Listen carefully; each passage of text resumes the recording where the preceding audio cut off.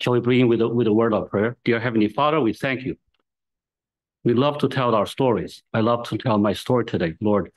It is your grace and mercy that saved me and deliver us from all the darkness of this world to a marvelous light. How joyful it is may be a sweet savor to you, be acceptable and pleasing to you, but also nourishment and encouragement of us, and to battle this thing and keep going of your wonderful story. In Jesus' name, amen. So when Rob told me to give a testimony, I said, wow, what a wonderful privilege. So I had to prepare. I have to write it down. So I usually do that. And I'm an engineer by trade. So I don't have spectaculars or dramas or Pentecostals or, all this fancy stuff. My story is a plain story. I'm a boring guy, basically, in general. I know very little about feelings and emotions. I really cannot understand, but I'm very rigorously trained in logic and reason and critical reasoning. That is my strength, and that is my story. My story is just as miraculous, as spectacular as those big ones. I have a little one here, but it's just as sweet and nourishing to us, I hope, because I think it's just as powerful as the Lord's mercy upon me to save a wretch like me. Just as powerful it is as those charismatic stories or some big events in life.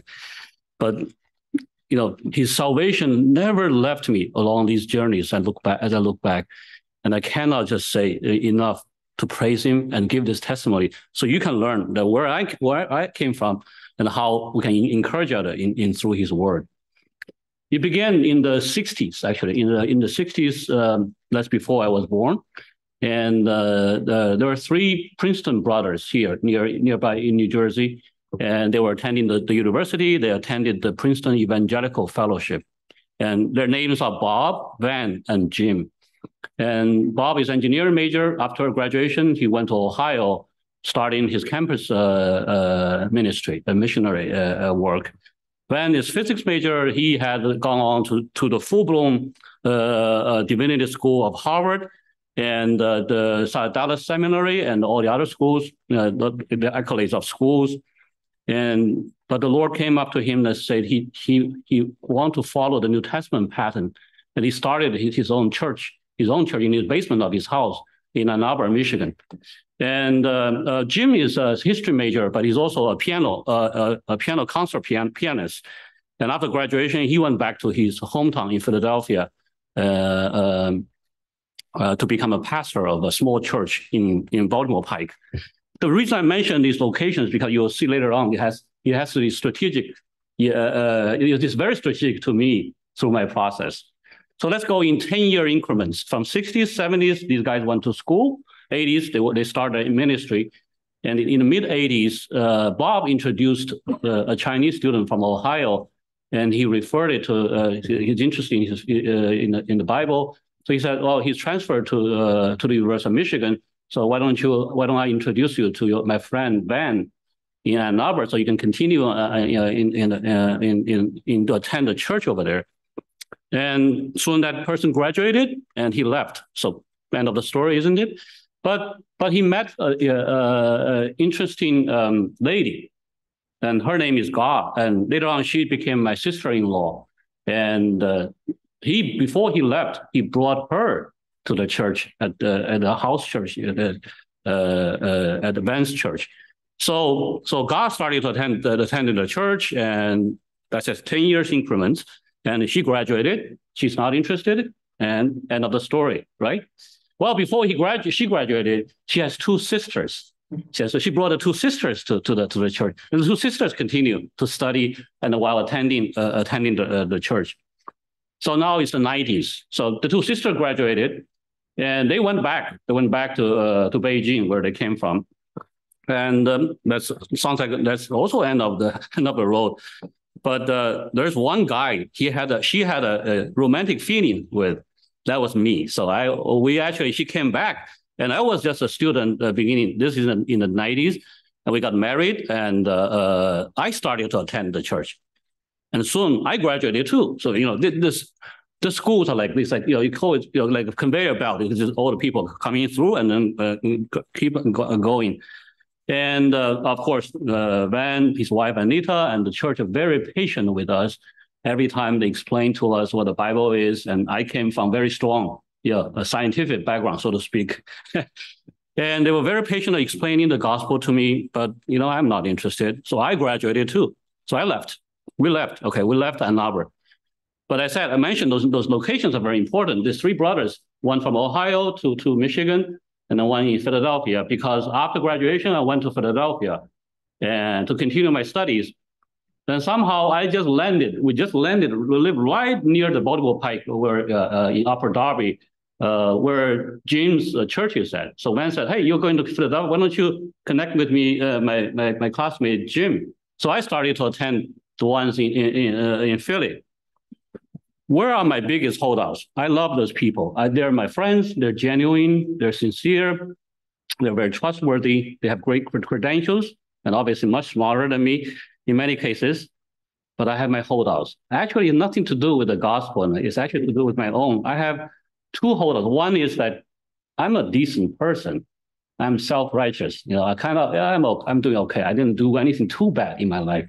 As I said, I don't have many dramas in my whole life, and I don't look for any, by the way. I don't look for that either.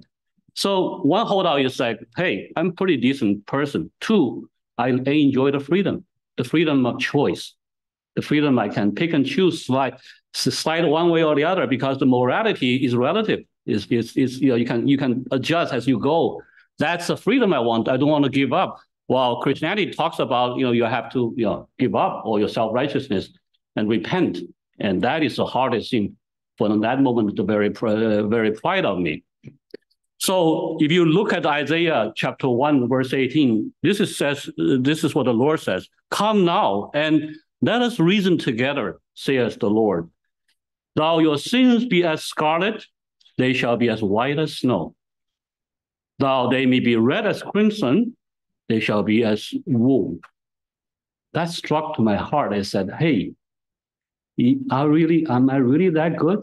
Am I really that good? Can I really satisfy the requirements? And in the meantime, these people are very, very, very kind to me. They've been to my weddings, the graduation, dissertation, parties, and all that. We love each other. We really enjoy so much each other's company. And I love their principles. I really see through them, I see their lifestyle. That's something I want. They're very different from me, obviously. We don't have any similarity in terms of, for example, food or preferences. We're very different. But I like that principle. I like what the principle that guides them, that I cannot get from my self-righteousness. And especially, I also, this is funny, I like the King James Bible, believe it or not. A foreign guy, a completely foreign, not very good English speaker, not English, the native. I love the King James Bible, purely for the literate beauty, the beauty of literature.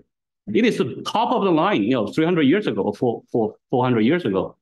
So the King's Commission, the best, the top of the Harvards and the Yales wrote the book. So I love that. I love the hymnals. I love the old, traditional music. I go through all these motions. I attend the church. When they pass when they're breaking the bread, I have to pass it through. That stirs up a huge controversy in my heart. Is that what I'm doing? I've been going to this church every Sunday, dressed up, going there, going through the motions for a few years.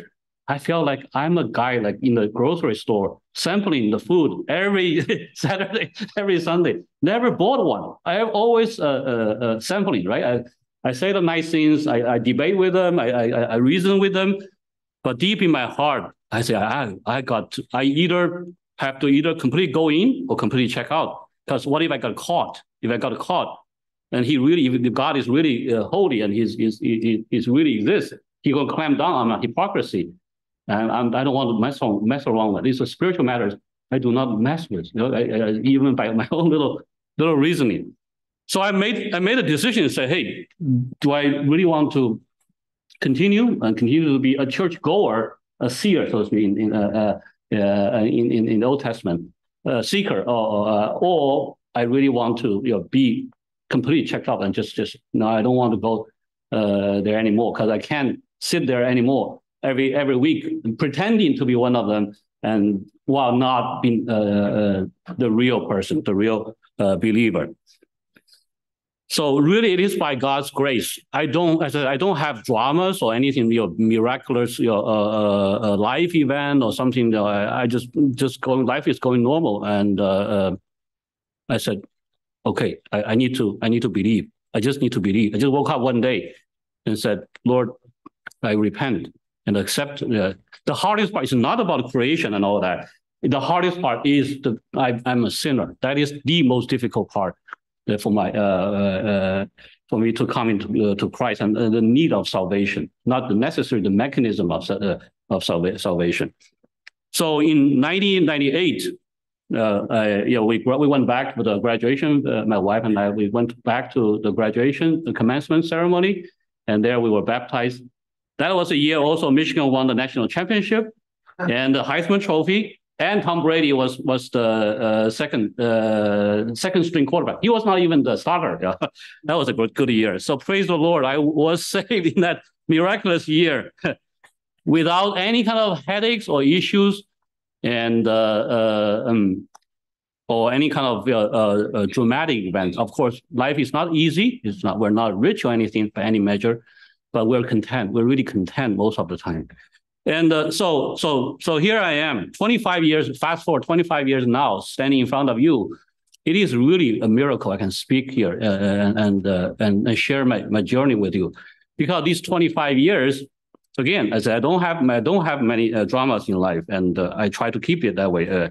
I have really started from a New Testament church, a house church, and gone through the entire cycle of, I call it commercial grade Christianity that I went through. We lived in 6 places, so we moved from different places. And this is my number 7 churches. So almost one church per city we have, per location we have lived. We roaming around the country, hopping from job to job and things like that. And our kids growing up. And so let's say in 98, we got it, right? We got the gospel, we got the salvation. In 2023, I asked myself, what have I done with it? What have I learned? What have I done with the gospel, with the grace that he bestowed upon us? And so I kind of crystallized, so to speak, and condensed into the verse of the 1 Corinthians chapter. 2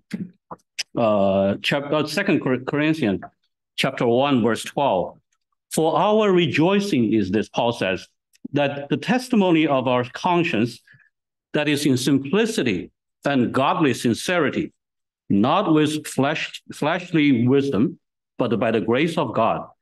We had our conversation in the word, and more abundantly to your word.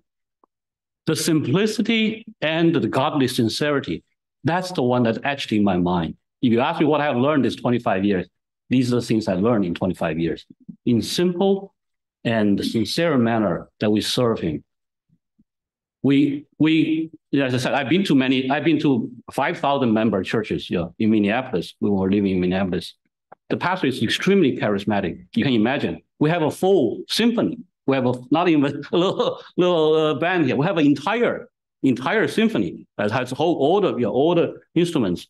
It was grand, but there was a sad story. Unfortunately, that pastor were criticizing Bill Clinton's Lewinsky affair. If some of you are old enough to remember that, he actually had his own affair with the secretary, and later on he resigned. So, anyways, I don't want here to go back on the negative side.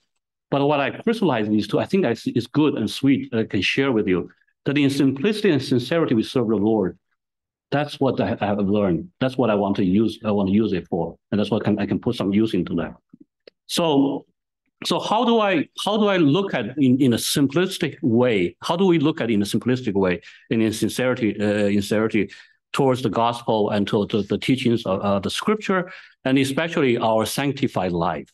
Our Christian life is not say, I cannot be say 25 years, oh yeah, hallelujah, I got it. I got the message, but I have not done anything with it. I still live my own ways. I still practice my old self. No, we have to live in a sanctified life. Sanctified means holy or purified or consecrated. These are similar meanings. It means just basically means saints, the meaning used by God. This is a sanctified piano because it's not Billy Joel. It doesn't play on this. It's played for this particular purpose, dedicated for the service of the Lord. Okay, it's different from the other pianos in the world.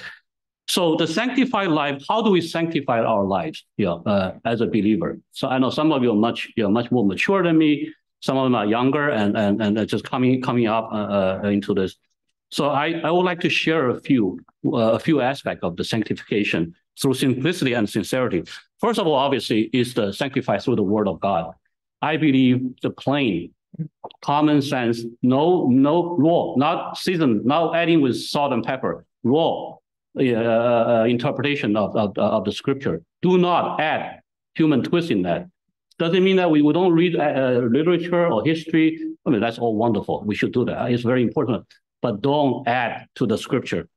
A very interesting observation I had is many times when the teacher wants to add something, it always goes with like, we need to look at this in context. Oh, Paul was addressing to the Corinthians. So therefore, today things are a little bit different now. So therefore, those may not apply. That is a human addition, right? That's an additional twist that we're adding. But I believe it's a simplistic, plain interpretation of the Bible. Even though what the Bible reveals to us could be totally dynamic. The John says, even the whole holy earth becomes the book. You won't be able to write down what Jesus had and his disciples had witnessed it. And I can venture to tell you a fun story about adding principles. So we know that today the earth is not the center. The stars are not circling around the earth. It's the other way around. We circle around the sun. But Ptolemy, the Egyptian astronomer, established the so-called geocentric model that's lasted for 1,500 years. That he says, everything is circling around the earth. Obviously, today you may say that's crazy. It actually works. It actually works. How? Okay, everything, the sun and the Venus and all that. Well, it doesn't fit the data because the Venus kind of go to paddle patterns. It kind of coming like a ricochet for the kind of comes like they're coming around the Earth and then kind of swim back every year. So how do you explain that? Well, there's the catch is that yes, if you assume everything circles around the Earth, but also on top of that, you add another called epicenter circles. That is, Venus is also circling an imaginary, some kind of a secondary circle. If he's spinning around both circles, you actually you can fit the data. Until you add about 400 some circles, you can explain the entire solar system, how it moves, and all the patterns will fit, so-called geocentric theory. Obviously, this is a debunked theory. Obviously, today it looks foolish to say where the Earth, everything is circled around the Earth. But that shows the pattern that we're adding or altering the principle and adding human factors into this. And in science, you want to do so-called Occam's razor. You want to reduce it to the fewest assumption as possible. The heliocentric system, which is everything circles around the sun, needs only one principle. Everything circles around the sun. That's it. You only need one circle. You don't need 400 some circles. That is usually the truth. Same goes with the scripture. It's revelation to us. It is infinite. It's ever changing. It's dynamic. But the principles we do not twist or add on that. So sanctify through the word of God. And secondly, sanctify in creation. This is actually very important today, especially in today's. And I have read the gap theory, the epoch, the mysticisms, the metaphoric representation of Book of Genesis. A lot of them, actually, a lot of very prominent Christians have wrote about, try to reconcile the so-called secular $13.5 billion universe history with the Genesis 7 days, 6 days of creation. And well, that has a lot of trouble, I can explain. And so Genesis, forget about all that. Genesis is a historical book. It is a historical book. You said, oh, why is this so important? I'll tell you one example is very important today. The reason that everybody attacks on Israel right now is because they think Genesis is a book that's written by the Jews, so therefore they can justify. It's a narrative. It's a mystical narrative. So therefore they can justify the establishment of Jews in the Canaan. That's why. So if we let go, say, oh, actually it was 13.5, 13.6 billion years, which actually they've been recently really debunked by the James Webb telescope. And if we give in the first 3 pages of the Bible, we may just as well give up the whole thing. Basically, you have no credibility whatsoever. Does Noah really landed the ark in Turkey, right? Basically, in today's Turkey. Does one family goes in, and then there's about 600,000 coming out of Egypt, right? One family, Israel, came in, and then 400 years later, Moses led about 600,000 guys out of it. Is that really happening? You start to question all this, everything will fall apart because we need to honor and sanctify it in creation. God word said we created in 6 days, and so on and so forth. And we can talk at length about the details of that.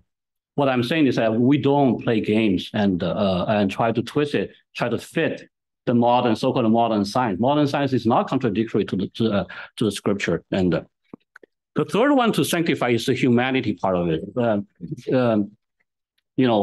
We have our families and our children growing up, and we are influencing their worldview and how we treat humans against like the animals and the plants. We're created in the image of God. We are special. We have dominion over the earth. We need to manage this earth. We need to protect the environment while managing this earth He gave us. Is very precious. But most important, our human life is extremely precious. Right, the Psalmist says in 139, "For thou hast possessed my reins, thou hast covered me in my mother's womb." So before I was even created, He covered me. I will praise thee, for I am fearfully and wonderfully made. Marvelous are thy works, and that my soul knoweth right well. My substance was not hid from thee, when I was made in secret and curiously wrought in the lowest part of the earth. God formed each one of us at the time of conception.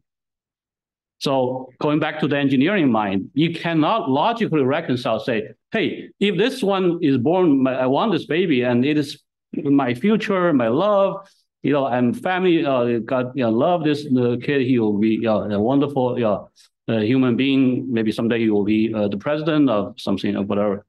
But if I don't want it, it is something else. You can't logically, it doesn't make sense. Does it make sense? Can you see that? How can our mind decide that at what stage this baby is a wonderful human being? And the other stage is, if I don't want it, then therefore it means a sample, an experimental sample in the lab or something. That's one. Same go with gender. Gender is the same. We know that the chromosome determines our male and female. And you can, no matter how you're going to do surgeries, you cannot change the chromosome because that's in every cell. You cannot unplug every one of them and refresh it with a new one. So again, our mind cannot decide the gender. It's not because I think I am, so therefore I am who I am. It is because it is objectivity, right? It is the same with, this is against all the materialistic teachings we've been brought up to. Because we can decide, our human mind, our feelings and observations decide what actually things actually are. So in retrospect, the sanctification in humanity is important in my Christian faith. I cannot choose. I really cannot choose. I may disobey. I have done bad things. I have done. But I cannot say to let's find a scripture that I can twist it and I can get by because I can think this way. That's one aspect. Obviously, the sanctification of marriage is important. I've heard so many presentations, sermons, discussions about, is there a way there is a provision, is there any provision of divorce and remarriage? And again, going back to the simplistic view, don't even go there. Don't even go there. Because that's something we cannot guarantee that it be justified. Most likely it's not justifiable. And especially on the remarriage part, because when we start to justify the divorce, we start saying, oh, if I can divorce because there's reasons, and then it's okay for me to remarry. And that's a path, a rabbit hole we don't want to go down to. Because in Malachi, book of Malachi 2:15, the Lord says that 2:16, for the Lord, the God of Israel, says that he hateth putting away. For one covers violence with his garment, says the Lord of hosts. Therefore, take heed to your spirit, that you deal not treacherously, treacherous against the wife of your youth. It's very clear that the Lord does not want us to separate. He wants us to be one together, regardless of the circumstances. I'm sure we're trying to come up with all kinds of circumstances, trying to justify one way or another. I would say 99.9% of us are normal. We're just normal people. We don't qualify. There's any kind of special circumstance, except for that we just are our own nature. And so in creation, in word, in relationships, in humanity, and lastly, in our lives, we sanctify in our lives. And our body is a temple of the Lord. So we need to keep it clean, a clean vessel, well kept, like Ramos' car, shiny, yeah. And perfect. We try to be keep our body free of all those pollutions, and we are living sacrifice offered up to the Lord. And to maintain this, we have to have a not always holy, but try to be holy, used by God, a dedicated service to Him. And we should not be drifted away by the wordiness of this, the wordiness we're seeing, and the lust that took us away from it. The lust of the eye, the lust of the pride of the heart, and obviously our motivation for profit. So I used to use this verse a lot. We work out our salvation with fear and trembling. So 25 years ago, I believe, good. That's a good start. To me, that's I can tell you now, I'm sharing with you, that's just the beginning. There's a whole process of working out. Faith is important, but work is also just as important. We will work out our salvation through fear and trembling. And that I have learned over time. At the beginning, I wasn't so good. I wasn't so mature. So Romans 10:5 says, so Moses described the righteousness which is of the law, that the man which does those things shall live by them. We cannot just talk the talk. We got to walk the walk. When rubber meets the road, we actually have to do our conduct worthy of his salvation. So what I'm saying here is that these 25 years, I've learned all these things through my own mistakes and stumbles and errors, and also by God's grace. I kind of little by little, I kind of gravitationally kind of settled down here. I've gone through the 25 years of a mainline church, so to speak, mainline Christianity. This last Christmas I was here, as I remember, it was a beautiful Christmas day.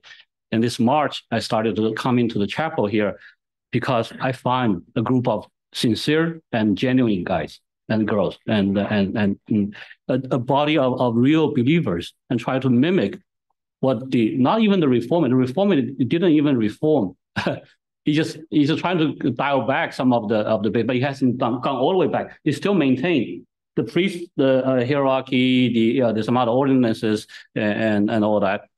But I find a genuine group of believers that's kind of fit my taste, so to speak, but mostly it's the sweetest one in the Lord, that I can have fellowship, I can contribute and help out, and also be held accountable, and you can encourage me as well. We can encourage others as we can battle this this group forward, and to do his will. So in summary, my testimony is I said I don't have dramatic events or something like spectacular, but every bit of it is not easy, but it's actually quite good.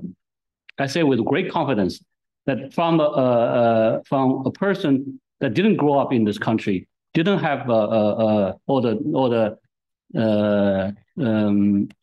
necessities or the provisions we have here. For example, having a piano here, that's very rare to me when I grow up. Even my father was a musician, that we don't have a piano. The whole campus maybe have one piano, so to speak. And so I would really venture to say that life in America is actually quite good. It's quite easy. It's not that too difficult. I'm sure many of you who are first generation here share similar. It's a land of milk and honey. But the things we learn, how quickly we can pick up the bad stuff here, it's amazing. It is. It's hard for me to describe how much bad stuff we can pick up very rapidly. So faith to me, my testimony to the Lord and to in front of you, and my own salvation, my struggles and headaches and all that, He serves this for His good pleasure, for His purposes. That actually He showed me that we do not need spectacular events. That He's just as powerful in every detail of our life, and that's much more important and meaningful than we do this so-called daily grind in our jobs, in our schools, families. I mean, life is a daily grind. It's just the same old time, but it refreshes and regenerates our spirit that we can produce something that's good and positive, both at work, which is having favor with men, and in spiritual realms, in the gospel, we can have favor with the Lord. So therefore, I want to be a nobler Christian, not a nominal one. I used to be a nominal one. You know what? The nominal, I just say this good thing, I check out. You know, Sunday I've done this. You know, sometimes I even book my travels while the sermon was taking orders or something like that. A nominal Christian is actually not truly vested. It's not truly vested. It's not. When you're truly vested, it shows the word, the fruit. By the fruit, you can tell the tree. So I want to be I want to be work towards being a noble Christian with simplicity and sincerity, with the fellowship with the brothers and sisters here. And so therefore, when I look back, when I say, hey, I converted in 98, 97, 98, and now I live by it. So that is my testimony, and I can, my